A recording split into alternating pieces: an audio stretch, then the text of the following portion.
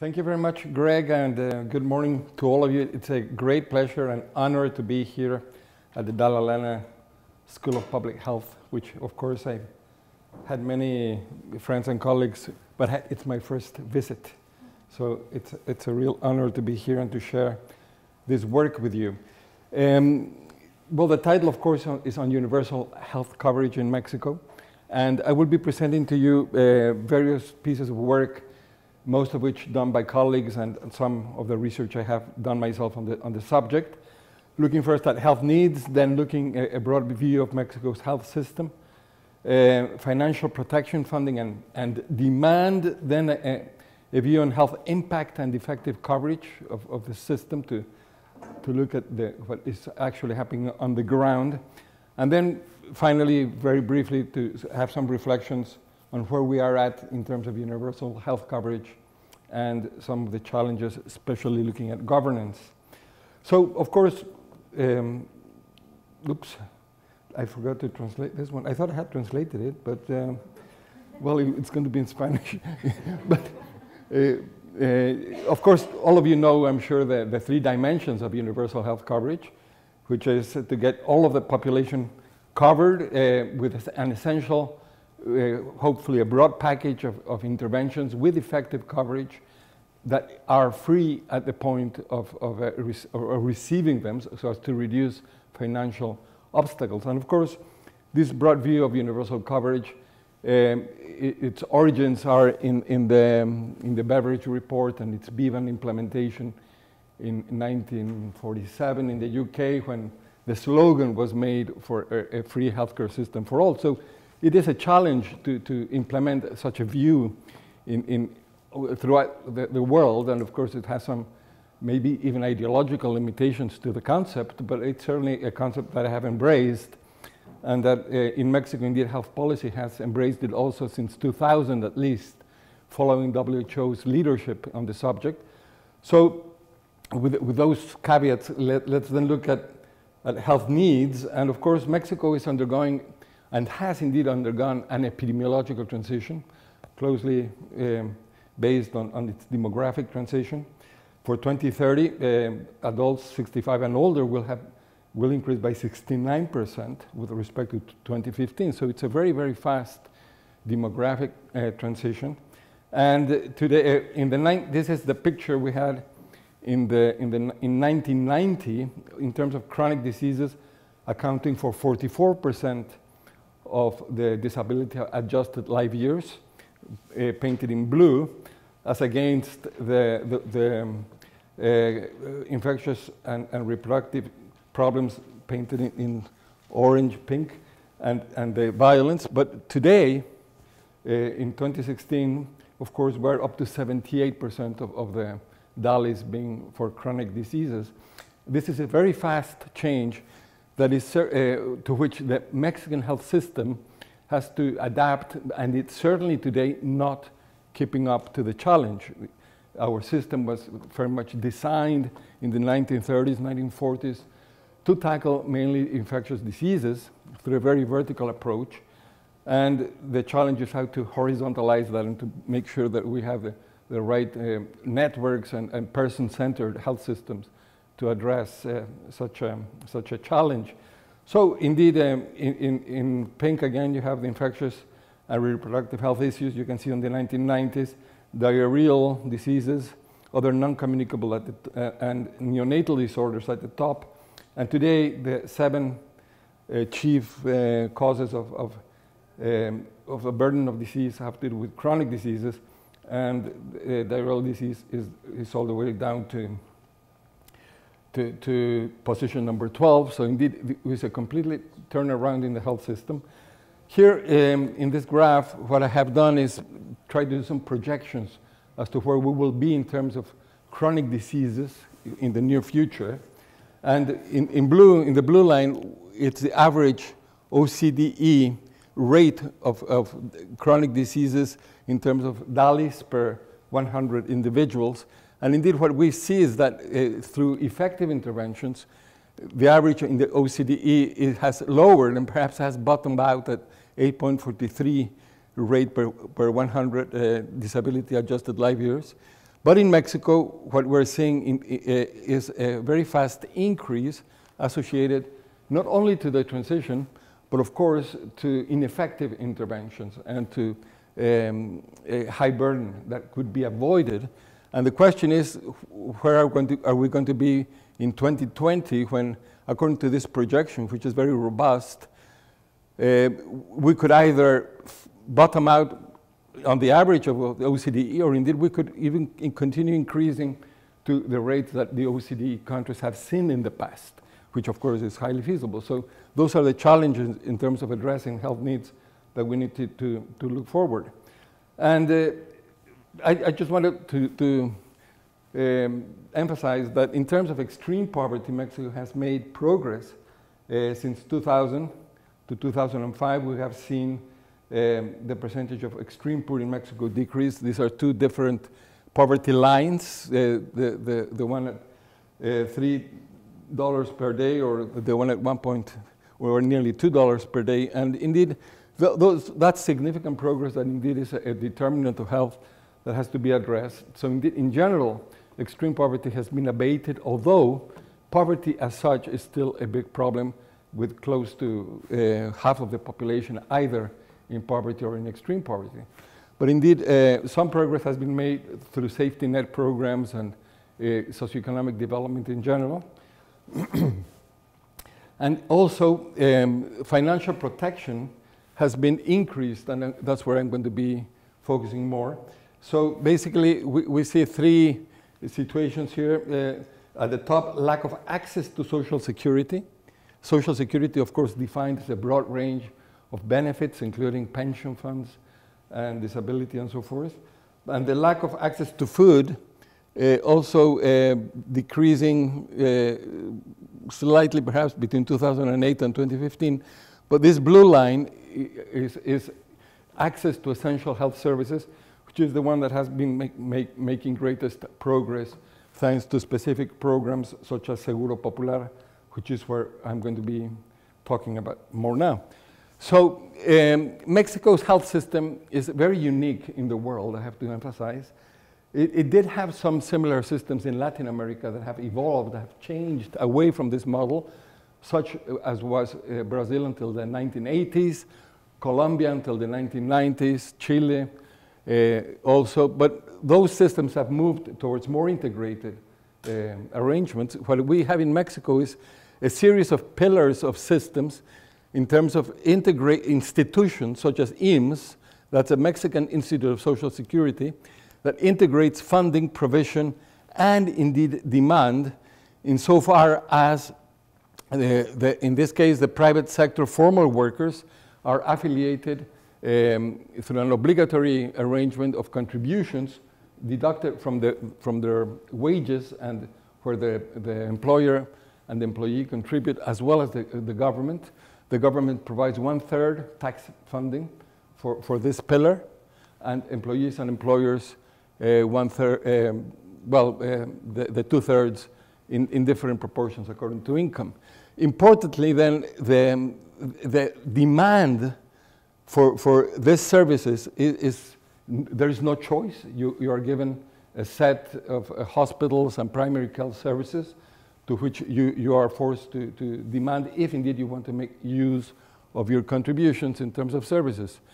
And of course, there are virtues in this system insofar as it's obligatory, it's a government funding, it has a well-structured, tiered health system that enables to develop on a more or less rational manner services. But indeed, the issue is that it is fully integrated, in that there is no choice, little flexibility for demand, but also little flexibility in terms of moving policy forward, given the government-centered nature, and I should say, within still an authoritarian system of government for health, in spite of the fact that Mexico's political system has been evolving very quickly towards greater democracy since at least 2000, when the first opposition president came into office. But within health, we have seen little, if any, change whatsoever. Now, this system, of course, IMSS, covers about half of the population, is the same arrangement for federal employees. Then you have smaller systems for the oil industry, state workers, bureaucrats, I should say, and for the armed services. And then you have this new pillar of Seguro Popular, which is what Julio Frank, as Minister of Health, introduced in the 2000s, precisely to try to emulate this kind of arrangement for the non-insured, not so much in terms of developing an integrated system or a vertically integrated, but the emulation in terms of having secure funding for that population, having a defined package of health services, and enabling that population to raise its level of healthcare access and so forth, as indeed is what we have seen. And then you have, of course, the private health sector, which today it's very important, but it's a different pillar, although not integrated, has some private insurance, most of it funded out of pocket, and indeed with private providers, and in this case the uninsured and the dissatisfied and the uninsured are free to choose to an extent, especially within Seguro Popular. There are some provisions to separate functions, although not all of it. So with that in mind, then I just wanted to give you a broad view of what, in terms of health systems types, we are at. So state systems such as Cuba, in Mexico, is to a large extent the Ministry of Health as a national health service for the non-insured, with some limitations. Societal democratic, with a decentralized, plural, and autonomous system, perhaps with Germany as an example. And then societal authoritarian, I say this is Mexico, especially with IMSS, and the private arrangement, which is, of course, typical in the US, but in Mexico with the private system. So in Mexico, then we have the various institutions are modeled after different national systems, if you wish, in terms of prototypes, making it a very complex mix of services to be able to manage and to develop. Now, here I try very quickly to compare IMSS as against Seguro Popular in terms of coverage, intervention coverage, the charter, governance, financing, organization, official coverage, and spending per capita. I will not go into the details, but again, I said that Seguro Popular tried to emulate, to an extent, the kind of arrangement, the kind of architecture that IMSS had been able to develop since the 1940s. IMSS, of course, for the private salaried workers, following that integrated system, vertically integrated system. Anyone with capacity to pay, the coverage is,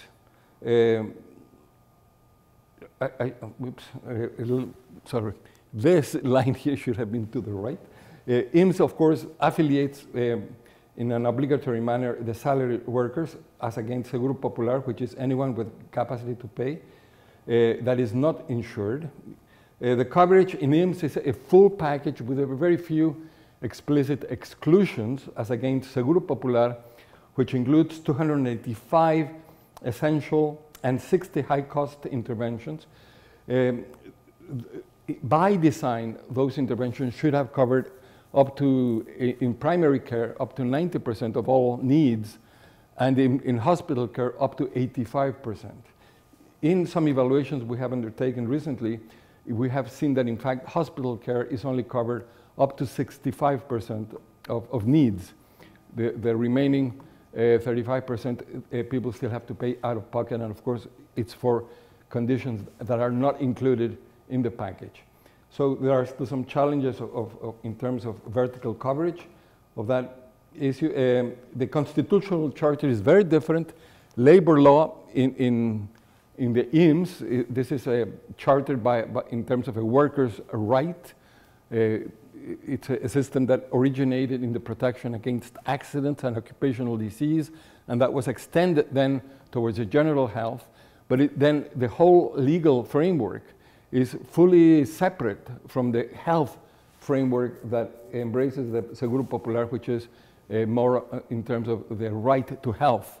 That is a right in Mexico, but which IMSS doesn't really address. IMSS is set up on a different charter in terms of the right to workers' protection for labor and health issues. Therefore, the governance of IMSS is very different to that of Seguro Popular. And indeed, here we're talking about who governs 54 million people, 44% of the population, as against 57 million for Seguro Popular. And here, because it is based in labor law, IMSS was established as a tripartite system in 1943. Tripartite contribution, which I have mentioned, government, employees, and employers, but also in governance, IMSS is governed through the same tripartite arrangement, not only as a consultative assembly, which indeed it has, but as an executive. All executive decisions, high level, such as approving the budget, developing it, making major decisions, are taken by a tripartite executive board, or Consejo Técnico. Now that tripartite board is made up of trade union representatives and employer representatives. Now it so happens today, of the mass of 54 million affiliated workers, only 12% are trade unionized. And the trade unions that are actually governing IMSS represent only 2% of all affiliates. So those are major issues of representation. They go all the way back to the 1940s, an authoritarian system, much closer to the health systems of Italy and Spain at the time. I won't say any more about what they were at the time, because if I pronounce those words in Mexico, I'm not very popular. But that's how the system was shaped, through corporations that came together to in many ways, ignore, paper over class differences, and to try to develop a more harmonious way of governance. But in fact, today, very much to the detriment of healthcare decision-making, which has to be looking at chronic diseases and in many other ways. So here in this rather detailed graph, I will try to be very quick. Julio Frenk, as Minister of Health, he justified the developing Seguro Popular as that other pillar to strengthen the uninsured in terms of addressing 5 financial imbalances that affected that population. The first was insufficient health spending. The second, excessive out-of-pocket expenditure. The third, insufficient state government spending on the non-insured. The fourth, inequitable public spending. And the fifth, high operational spending. So we have assessed the situation between 2000 and 2012. By 2012, the promise was to have extended universal coverage, or attained universal coverage nationwide. So in terms of the first imbalance in sufficient health spending, Seguro Popular was able to push spending upwards from 5 to 6.2% of GDP. In terms of excessive out-of-pocket expenditure, again, to an extent due to Seguro Popular, but also to lowering the prices of drugs through the introduction of generics into the market, and also the decreasing of private care expenditure associated to the generic medicines. Out-of-pocket came down from 55 to 45% of total health expenditure. Now 45%, which remains today, is still a very high figure for a country such as Mexico. We will see a little bit more about that. Insufficient state government expenditure was not successful. We're still at a deficit because indeed, in fact, state expenditure decreased. It should have increased. Inequitable public spending was a big success in terms of increasing the per capita expenditure for the non-insured vis-a-vis the insured. And the high operational spending, again, not a success. Investment in health for the non-insured, but also for the insured, has maintained at very low levels. So we're investing in infrastructure in our system less than 2% of national health expenditure, which, given the epidemiological transition, of course, is a big challenge, because indeed, transforming the health system is a question of investing in infrastructure in terms of developing more primary health services, transforming hospitals renovating, but also increasing hospitalization capacity for chronic diseases. All of that has only pretty much been kept at the same level. Now, another big issue, and this is only like a video I'm going to be showing you here. It shows the complexity of the system. These are the various pillars, IMSS, ISSSTE, Seguro Popular, with various levels of integration in terms of services, in terms of funding and sources. But in theory, each source of funding is pretty much funding IMSS or ISSSTE as such. Each has, in theory, its own arrangement. However, as we have moved within a framework of universal health coverage, the government has attempted to integrate the system through developing funding flows across the pillars without actually changing the pillars. So what happens, in fact, I'm just keep moving the various allocations just to come to the final one, and this is the final one. The final one is a huge, very complex web of interrelationships in terms only of funding, where each institution is trying to fund the others as it tries to develop, for example, integrating hospitals so that an IMSS hospital provides services also for the non-insured and so forth, but without having incentives on the ground in terms of developing, for example, allowing each hospital to manage its own funds. So if hospitals are not autonomous in that respect, if they don't have any risk in terms of fund holding, then they have very little incentive to either offer services outside or to send their own patients outside. And so those are very formal ways of interrelating, and that have been not only very complex, but also very slow to move given that lack of incentive. So what is the situation in terms of financial protection for health?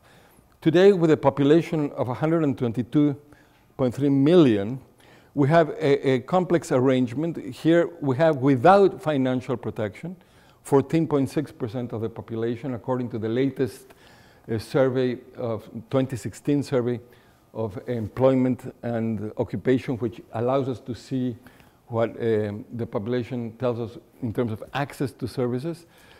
Private insurance, 2.1% of the population.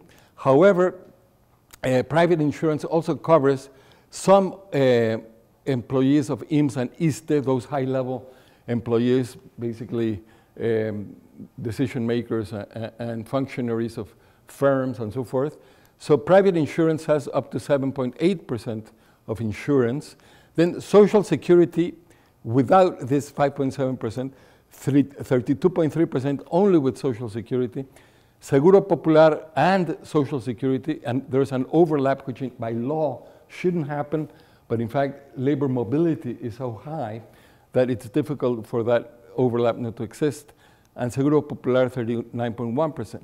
So several challenges in terms of interrelationships of insurance holding or policy holding, and in terms of the non-insured, truly enabling them to all of them to have some insurance. That 14.6%, about half is poor population and half are self-employed. Because Seguro Popular is voluntary, the self-employed do not have all the incentives to affiliate, because in fact they can free ride in the system and be affiliated only at the last moment when they get hospitalized. Now, in terms of looking at financial protection, who has IMSS and who has Social Security, these are income quintiles, the poorest and the richest, and this is the total population. And we clearly see that Social Security clearly benefits those that are better off. And we need to remember that Social Security, IMSS in particular, is funded 1/3 through general taxation, meaning that the taxes are being regressive in terms of who they are benefiting for Social Security at least. Now, this presents some research we are just publishing now in terms of looking at the labor market and coverage for IMSS. And what we see is that the labor market is not as segmented today as it used to be in the 1940s when that institution was established. In the 1940s, it was said, okay, all salaried private sector employees will have to contribute by force. They will be provided with these services, and the hospitals and the health centers will be developed or built close to the communities and so forth. Then the expectation was that private salaried workers, once they gained such employment coming from the countryside, from the peasantry and so forth, that they would keep such employment, and that the formal labor market would be growing until it would cover all of the population. That not only is the case today, because indeed we have half only of the coverage and of the labor market. In fact, less than the labor market is formal, about 40% only, 60% is informal, including, of course, self-employed. And not only that, but also the two segments are very porous. They're not fixed. Many people cross over every year. So what we did here was we analyzed the cohort of EAMS affiliates. We asked in January 2014, what was the roster of those affiliated at EAMS, and through a panel survey of the Labor and Occupation Survey, the same families were asked every trimester, what is your insured situation? So at the end of the year, at least 38% of affiliates had lost the right to receive health care from EAMS at least once, and up to 6% twice during the year. So we're talking here population that is either, it's unstable either because it's seasonal work, or because they are temporary workers, or because they are seeking opportunities in the informal labor market, and less so because they continue studying or they become home workers or housemakers.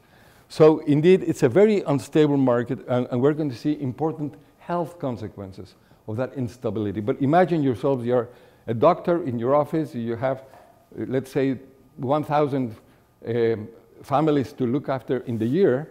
At the end of that year, 380 of those 1,000 families, you may well not have continued seeing, treating for their diabetes, their hypertension, their problems, because they lost their right to access EAMS because they moved from the labor market.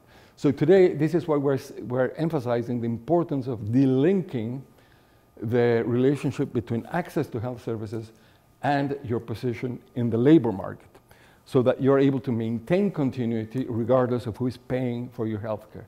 And indeed, I want to emphasize that today, because Seguro Popular is covering most of the primary care interventions, as EAMS covers, then there is no reason why the same government could not be funding both providers, so that you keep continuity. However, because of the inefficiency of the system in terms of EAMS, that monopoly of provider, their prices have gone up very high, and many primary care interventions are paid at twice or three times the rate, or they cost, because there's no market really, but the actual cost of such interventions is higher.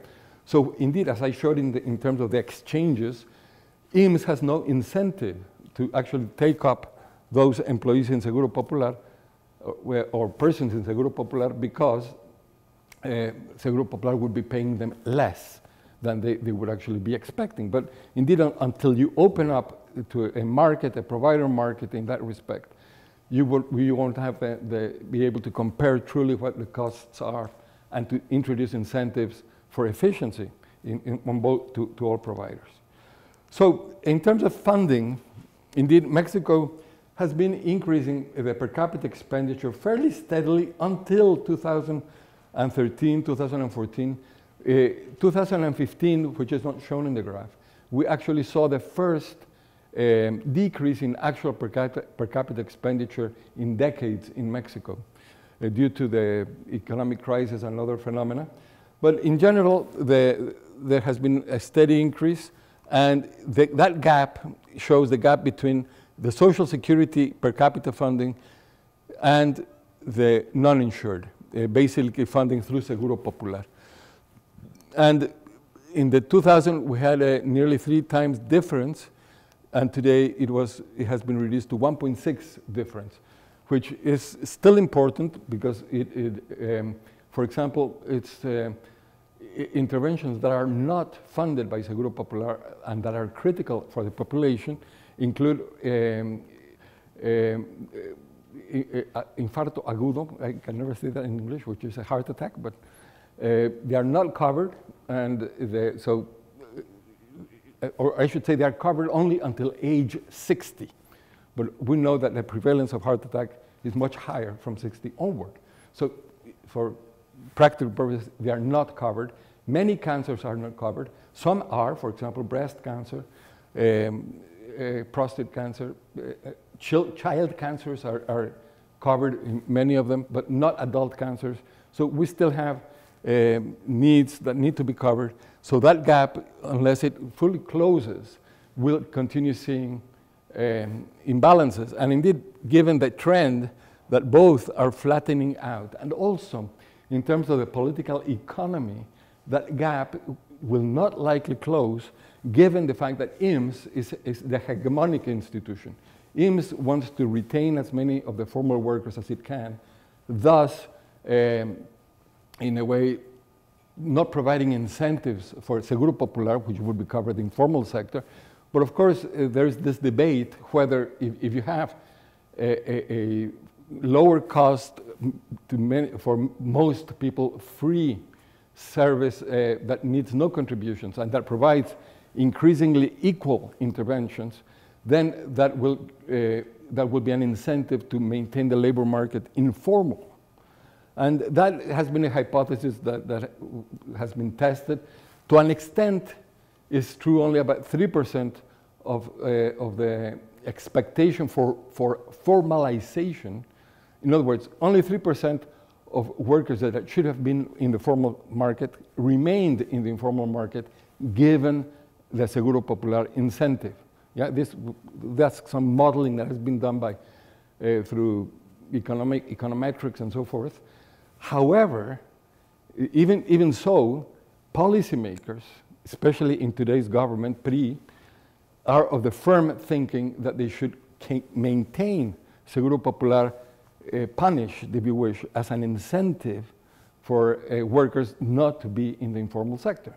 And not only workers, but also employers to formalize their work. So what I say, it's a political issue. To what extent are you going to truly level packages? And unless we change the architecture of the system so such incentives are not there, that gap will remain and perhaps even may increase. Now, looking in terms of the out-of-pocket expenditure, which we mentioned, it's much higher than should be the case given Mexico's level of development.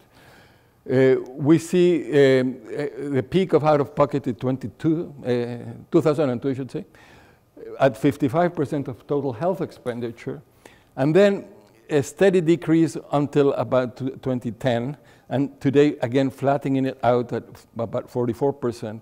I already mentioned that out-of-pocket expenditure decreased both because of Seguro Popular, but also given lower costs for generic drugs and for medical consultations.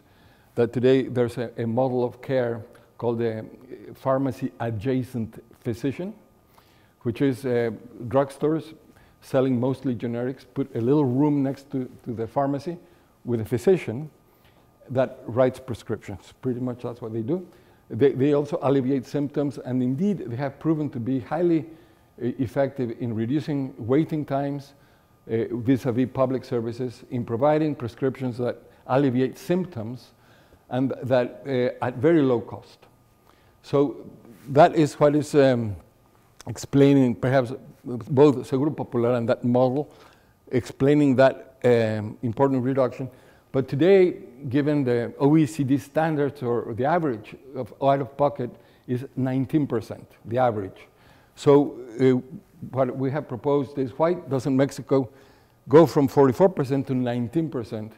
And that the difference in that expenditure, insure it in terms of either public insurance or complementary packages of services provided through private health insurance so that we incentivize prepayment in some form. So that's the big challenge today. Now, that out-of-pocket is affecting all income quintiles, from 1 the poorest to 5 the richest. We see that 45% of the volume of out-of-pocket expenditure is being borne by the income quintile from 3 to 1 is poverty, pretty much. So the poor are bearing 45% of the income of the out-of-pocket, which means it's inequitable, clearly, very regressive in terms of its consequences. And of course, what we're trying to debate here is whether out-of-pocket is truly enabling an option. Is it something for the middle class to have an alternative source of care that is with greater commodities and so forth? And no, what we see is that it's funding, to a large extent, essential care. Indeed, the private sector today provides 22% of hospital care in Mexico, and up to 45% of all first level care. So, and that of course is fully out of pocket. So, except for a tiny minority that is funded through private insurance, because the private sector does not lend services to the public sector either, so given that segmentation. Now, in terms of catastrophic and impoverishing expenses, clearly, again, the two trends of Seguro Popular and of lower costs for medicines and so forth has been important. Felicia Knoll has been very vocal. She's an economist doing this kind of work, and from a height of 4.5% of total households having catastrophic or impoverishing expenditures, that went down to 2% in 2012 thereabouts, and again it's flattening out. So we see trends already reaching their limit. So in terms of demand for services, I mentioned labor rotation, which implies that you lose access to IMSS, then you have to go and seek access from the private sector or indeed from Seguro Popular providers.